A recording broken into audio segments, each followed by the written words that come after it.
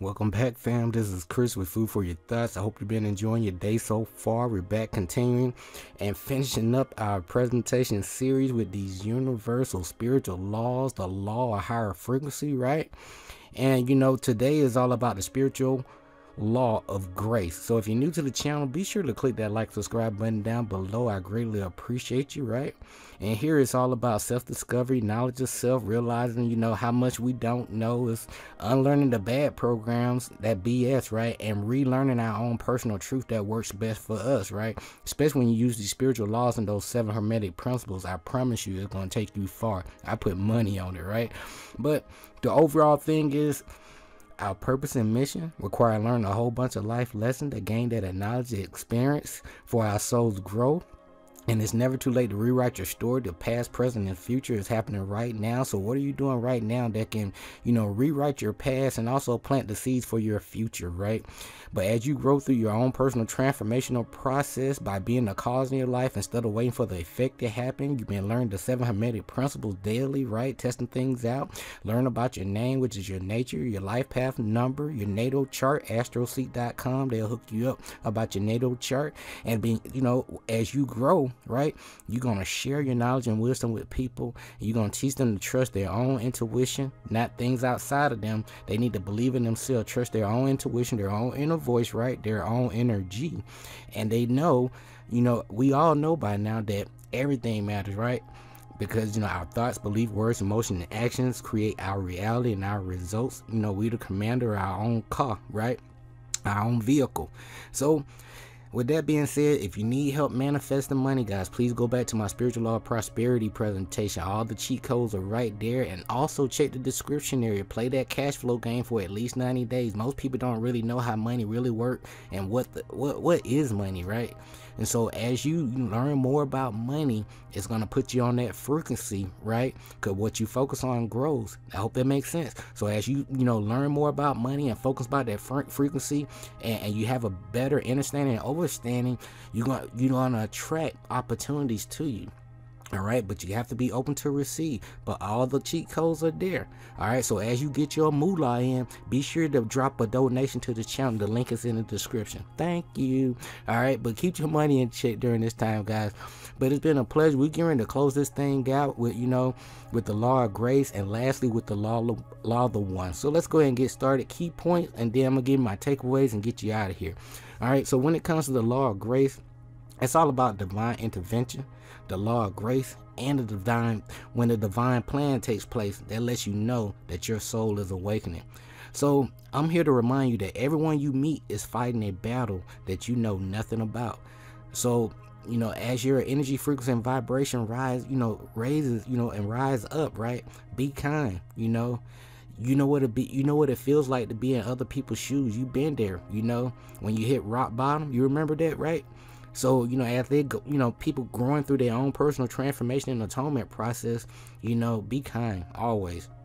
So karma means that all action have consequences. We know that everything matters. So grace means that in the moment of atonement, right, what are you doing? You are taking responsibility, right, for your actions. You make amends to all the issues. You go to the people and let them know, like, man, I messed up, right? And then you ask for forgiveness. And at that moment, all karma is burned. Remember that. So forgiveness, this is one of my key takeaways here.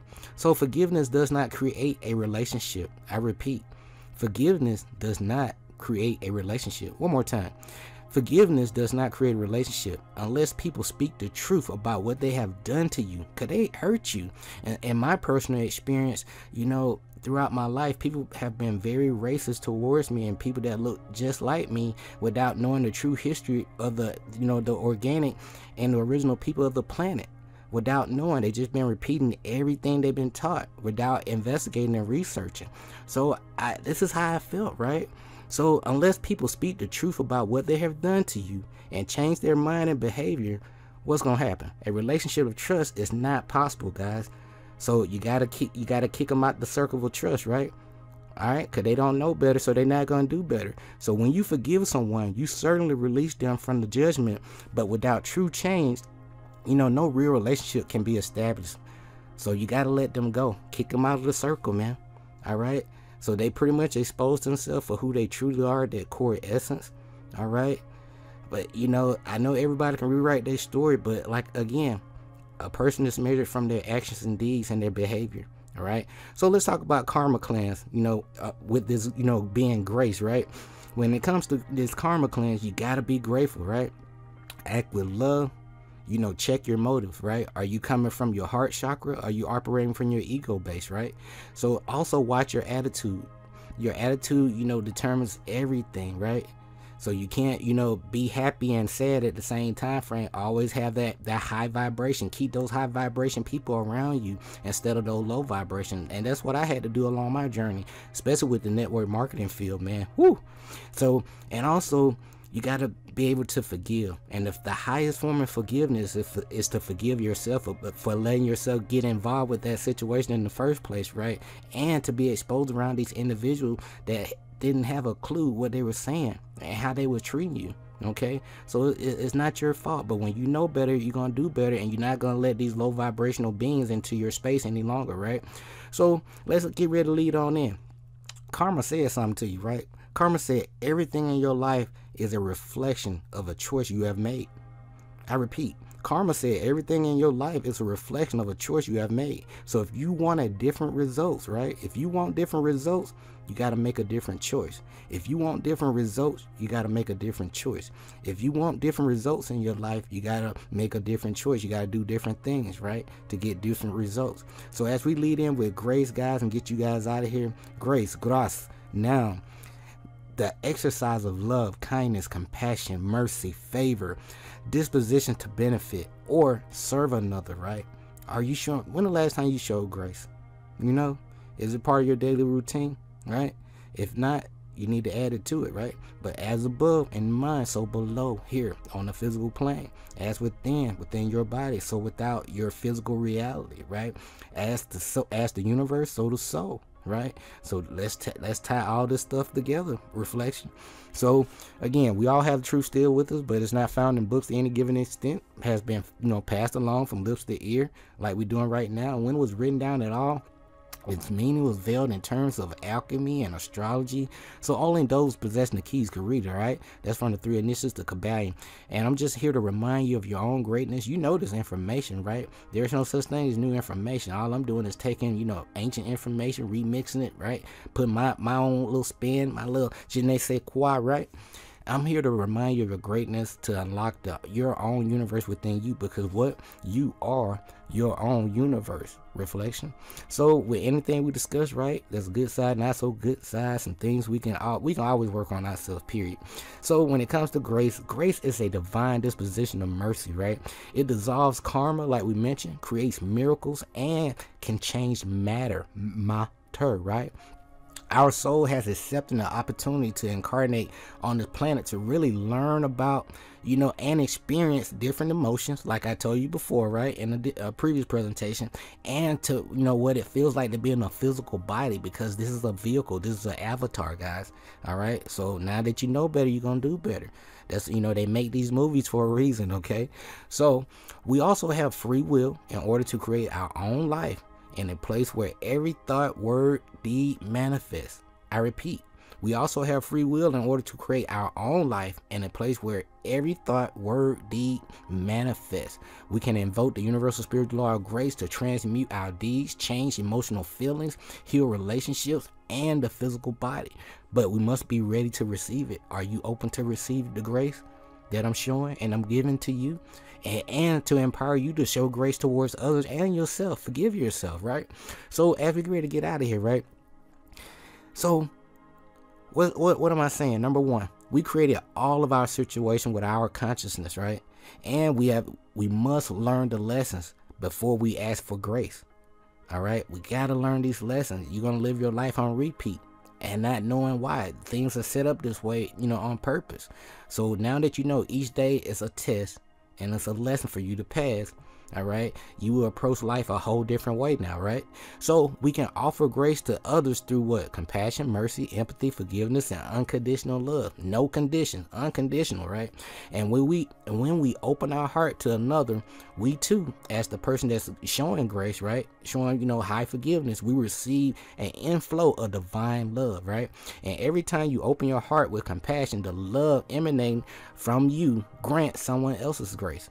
So a changing of attitude may take place, or release of a deeply held fear, or even a physical healing, right? But the more grace we offer, guys, the more we receive.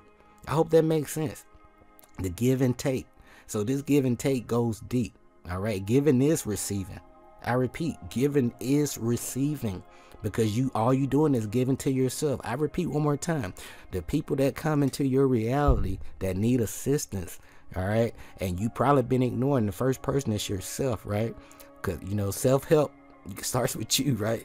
All right, so show them grace, and, you know, and giving is receiving. So the more you give, the more you receive. Not giving to the church, these tithes and offerings and stuff like that, and these, you know, these donation places. You know, you gotta give, show grace to yourself first. Forgive yourself for not really investigating things and leaving, you know, stones unturned.